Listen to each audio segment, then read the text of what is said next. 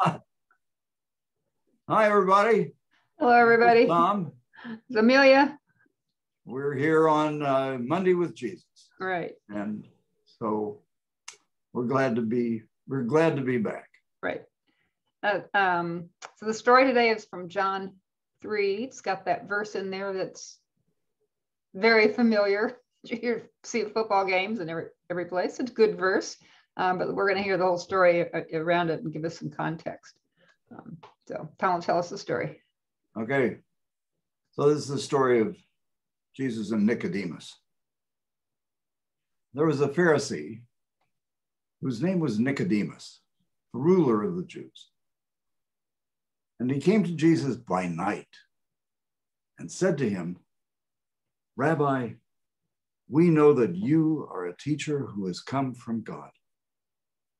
For no one could do the signs that you do unless God was with him."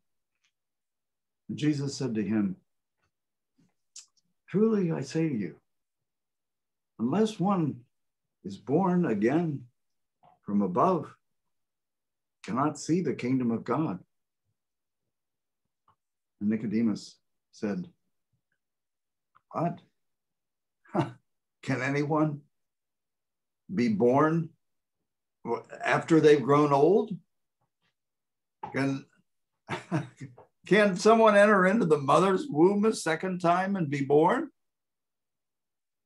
Jesus said, "Truly I say to you, unless one is born again of water and the Spirit, cannot enter the kingdom of God. That which is flesh is flesh. That which is spirit is spirit. Don't be surprised or astonished that I've said to you, you must be born again from above. The wind blows where it chooses. We hear the sound of it, but we do not know where it has come from or where it's going. So also with all those who are born of the Spirit." And Nicodemus said, "How can these things be?" And Jesus said, "Are you a teacher of Israel, and you do not understand these things? We speak of what we know, and we bear witness to what we have seen, but you do not believe our testimony. If I have spoken to you of earthly things, and you have not believed me, how will you believe if I speak to you of heavenly things? No one has ascended into heaven except the one who has descended from heaven, the Son of Man. And just as Moses lifted up the serpent in the wilderness, so also must the Son of Man be lifted up, so that everyone who believes in him may have eternal life. For God so loved the world that he gave his only Son, that whoever believes in him might not perish, but have eternal life. For God did not send the Son into the world to condemn the world, but that the world might be saved through him." Well, that's the story. Great. Thank you, Tom. Okay, well, we're going to have some discussion about this born again from above business. But before we do that, I'm curious about Nicodemus coming at night. Interesting little detail that you, Yeah. I'm not sure. Sometimes you really emphasize that. I don't know that, I don't remember if you did this time or not. I think, but it's interesting. So what, is there some particular meaning that we're supposed to attach to that? Yeah, that Jesus was a controversial figure and that Nicodemus was afraid, concerned that his going to talk to Jesus would be a controversial thing that would get him in trouble. So he came by night, okay. When in secret. But it also makes it clear that he was really interested in Jesus. And so he was willing to take that risk. Yeah, so then, thank you. That makes a lot of sense. So Jesus talks about being, unless you are born again from above. I think you put, sometimes it's translated born again, sometimes it's translated from above, and you put them together because it means both things. Is that, am I remembering correctly about that? You want to talk about that a little bit for us? Well, the Greek word is anothen, and it means both again and from above. The problem has been created by the translators. So, it's translated, this is the NRSV,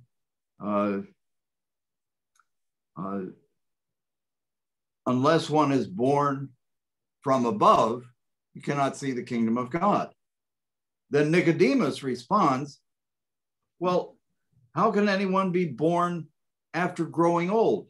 So Nicodemus takes the word to mean, in this saying, being born again. Yeah, it doesn't make any sense. Jesus says, born from above. And so the confusion is built into the translation. Right. So I think that it's important for contemporary audiences that both words be used, born again from above. And that in that case, both Jesus' statement and Nicodemus' response make sense. Does this from above, is that simply a reference to a spiritual thing, to heaven? To heaven. Yeah, okay. Yeah. That Jesus ascended. There's no one who has ascended into heaven, but the one who has descended from heaven. And that's a statement about, from John's time, about Jesus having already, 40 years ago or something, ascended into heaven and then descended. That there are, several things like that in this that are statements about things that were happening in John's time. So, for example, we speak of what we know and we bear witness to what we have seen, but you do not receive our testimony. Well, who's you? You is the community of Judeans in the Greco-Roman world. And it is Pharisees. That was actually one of the things I was going to ask you. Who is the we? Yeah, well, we are then the community of the followers of Jesus. Okay. That in John's time were a significant community.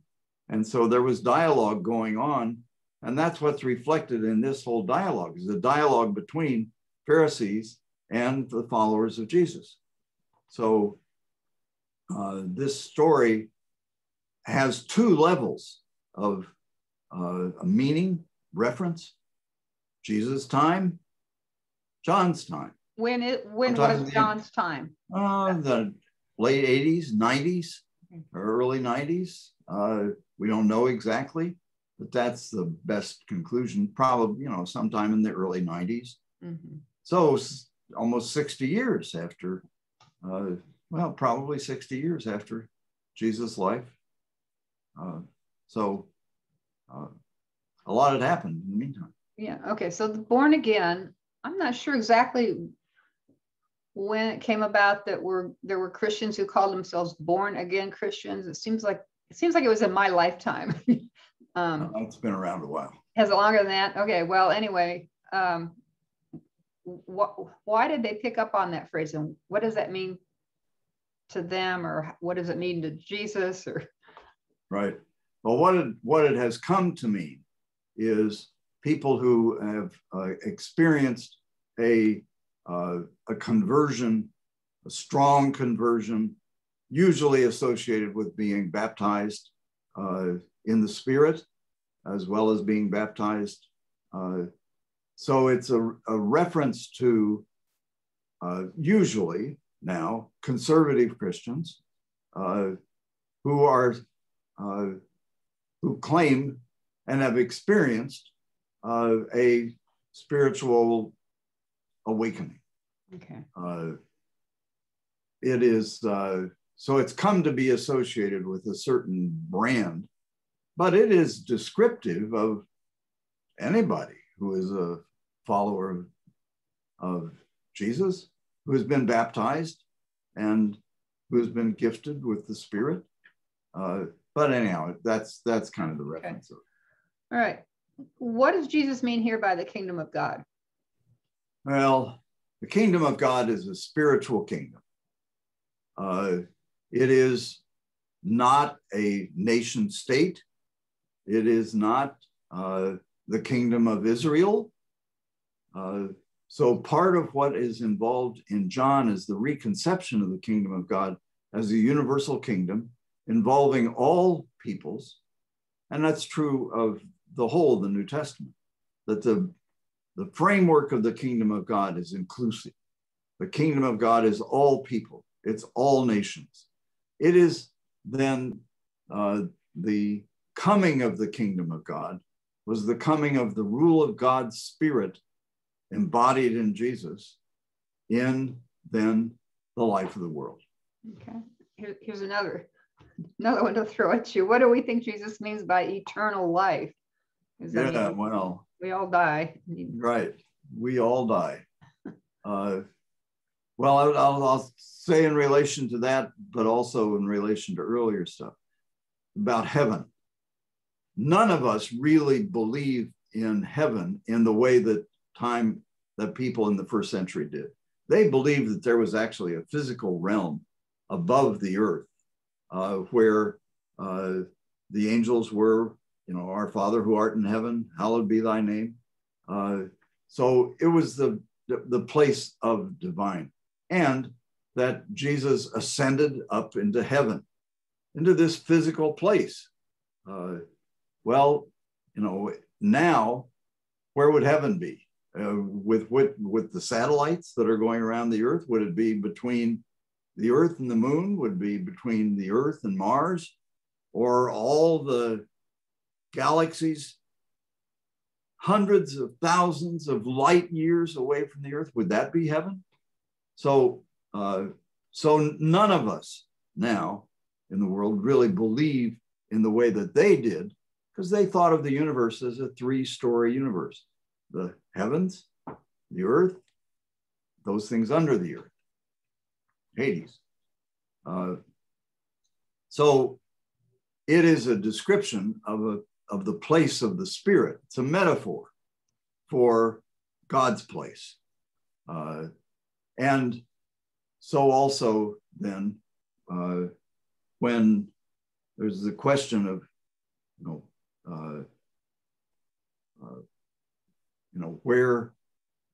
where is heaven? And what was the question that you asked? Yeah, what is heaven? I think actually you brought it up. No, I was asking about eternal life. Eternal life. Yeah, right. Well, that was it. You're avoiding my question. Well, I got involved with all this stuff about heaven. So eternal life would be then to be in heaven.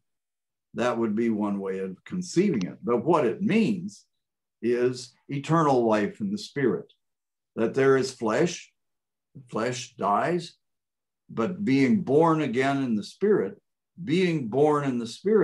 is then being born into eternal life, an eternal spiritual life in which there is unity with God and with Jesus and the Holy Spirit. So it's this eternal life is then eternal spiritual life. Okay, all right. Oh, all right. So this story encompasses this wonderful verse, for God so loved the world that God sent God's only Son, not to condemn the world, but to save the world. In what sense do you think the coming of Jesus saves the world? Right. It is the distinctive thing that Jesus introduced in the traditions of the world, is the power of love, of nonviolence, of the confidence in God's power that's a spiritual power. We tend to believe that the world is saved through violence. We have movies that retell that story over and over again of some great hero who will save the world by killing whatever there are. Jesus introduced a different way, a way of peace, of reconciliation, of loving one's enemies, of transformation of the world from a place of conflict and warfare into a place of peace. And so my conviction is that the reason why Jesus' coming was so important is that it introduced a whole different way of life and confidence then in the power of the spirit of love, of reconciliation, and a story other than the story of the myth of redemptive violence. Wow. You know, I read an article just yesterday, I think. Some documents have made it clear that we came very, very close to dropping nuclear bombs on China years ago. I think it was the Eisenhower administration, because of China's not invasion of Taiwan, but there was a lot of stuff going on around Taiwan. Right. And it made me think, you know, we tend to think of maybe Jesus as, well, that's all, you know, that'd be nice, but it's not realistic. But when I read that, how close and of course we all know about we don't all know, but you know, how close we came with regard to Cuba, yeah. Of having a nuclear war. We really do need to change. I think Jesus really did have a good practical idea about what would save us in a literal sense, save the world. Right. Yeah. Right. Yeah. So it isn't. So God did not send Jesus to condemn the world, right, to exercise judgment, right, but rather to save the world from belief in the power of violence, right, to and show us a different warfare way. and hatred. Right. So he introduced a whole different way, of life, of belief in the power of the kingdom of God. And it has changed history in many ways. And most recently in the 20th century, when people have had confidence in South Africa, in the power of nonviolence, in the Philippines, in the civil rights movement, in India, we've seen the spiritual power of nonviolence and of reconciliation between enemies in our century. So I think we have a lot more to learn about the ways of making peace, and that a primary source for that is to understand and explore the spiritual significance of what is revealed and made clear in the scriptures and in the stories of Jesus. Okay, great. I guess I want to make sure that don't communicate the wrong thing. The little story I told about possibility of nuclear weapons, those who were advocating that were the military. Eisenhower actually, I think, is the reason that did not happen. So I'm very grateful for his wisdom. All right. Right. Okay. And in the case of the Cuba situation, it was Nikita Khrushchev who made a significant decision not to pursue it, but to withdraw and to take the missiles out of Cuba.